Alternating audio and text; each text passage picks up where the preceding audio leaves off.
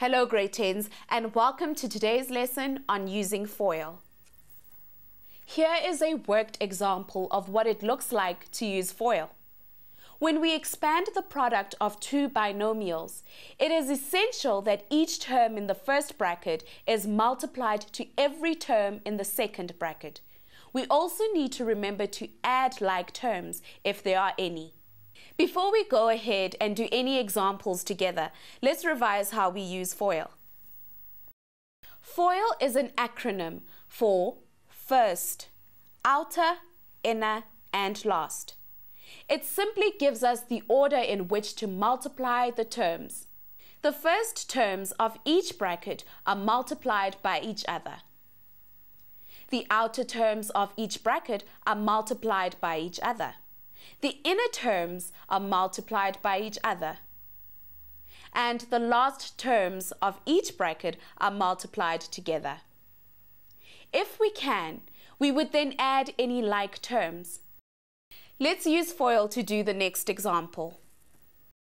We are told to simplify, and we see that we have two brackets next to each other, and in each bracket there are two terms. We multiply x and x, as these are the first terms in each bracket. This comes to x squared. Let's multiply the outer terms, x and plus 4 together, to get an answer of 4x. The inner terms are minus 3 and x.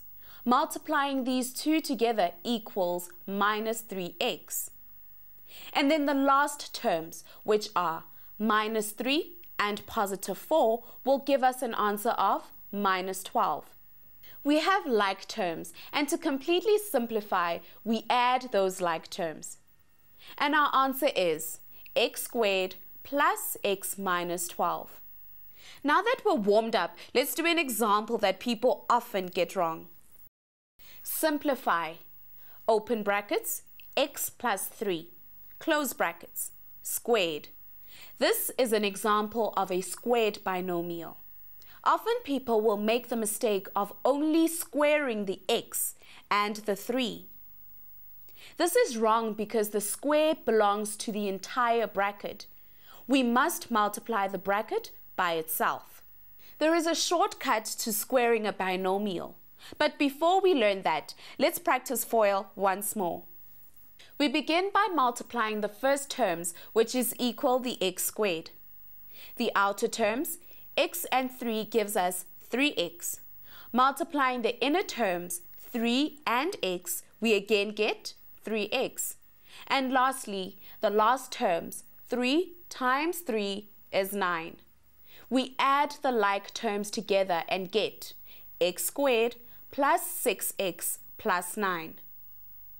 Now that we've squared a binomial using FOIL, let's do the quicker method. Remember that this method only works with squaring a binomial.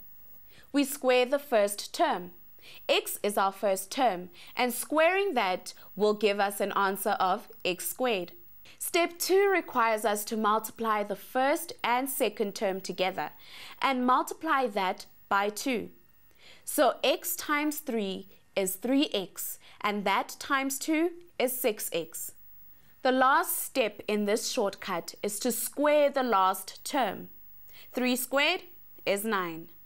Whenever we multiply a binomial by another binomial, we can use FOIL. But shortcuts do save time. Let's go over one more shortcut. The brackets y minus 3 and y plus 3 are a result of a difference of two squares. This is easy to spot because the brackets are exactly the same, except the first one having a minus and the second a plus. In these cases, the sum of the middle terms are always equal to 0. Let us investigate this further by using FOIL. Simplify, in brackets, x minus 4 and x plus 4. Notice that the brackets are the same except for the minus in the first and the plus in the second. That's how we can tell it's the result of a difference of two squares. We use FOIL to multiply out the two brackets. X times x is x squared. x times 4 is 4x. Minus 4 times x is minus 4x. And minus 4 times 4 is minus 16.